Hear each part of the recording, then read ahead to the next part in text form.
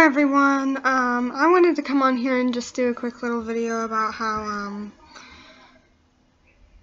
how we should not compromise. I see so many people compromising nowadays in Christianity, compromising truth for lies, and I just wanted to make a video about this because I feel like that it just kind of needed to be made, because people nowadays in Christianity, how can I say this, they focus on people's opinions rather than what's really right. You know, so they will start compromising truth for lies. They'll be like, well, you know, they believe this. It's okay to compromise. You know, this is their opinion, and I should respect this, and you can compromise truth for lies and then start believing people's wrong beliefs and just compromising. And I see this going on in the churches, and this is a big reason why the churches have went completely downhill, is because people are just compromising. The churches are compromising, and they're letting people in that you know, it's just a money thing. You know, they just want money. And they let people in, anybody in. They say, come as you are, stay as you are. And they're just compromising truth for lies. And the problem with the churches today is they don't stand on what's right. People nowadays don't stand on what they know is right, you know.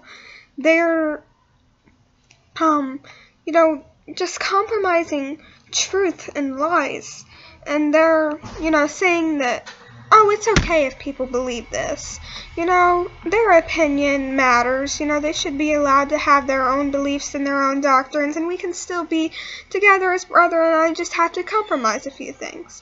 You know, I think it's okay for some Christians to disagree on some things, but it's not okay to stop standing on what you know is true just to compromise somebody else's beliefs. I don't think that's right at all.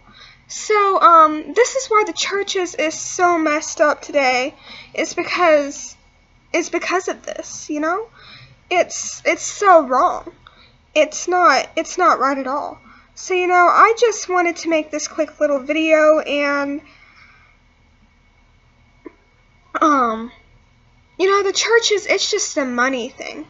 All they care about is money, and they are willing to compromise, and they've brought so much stuff into the churches, so much bad things into the churches, that it's not the house of God anymore. Like I said in my video the other day, it's not the house of God anymore. It's the house of Satan, you know.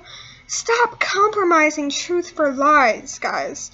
Stand on what you know is true, and tell other people what you know is true. Stand your ground and stop compromising. Even in the street preaching community, I see so many people compromising and not standing on what they know to be true, what God has told them, you know?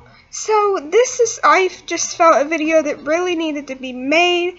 And guys, please keep your mind and eyes focused on the Lord Jesus and stand on what you know is true, what you know is right, what Jesus has been speaking to you.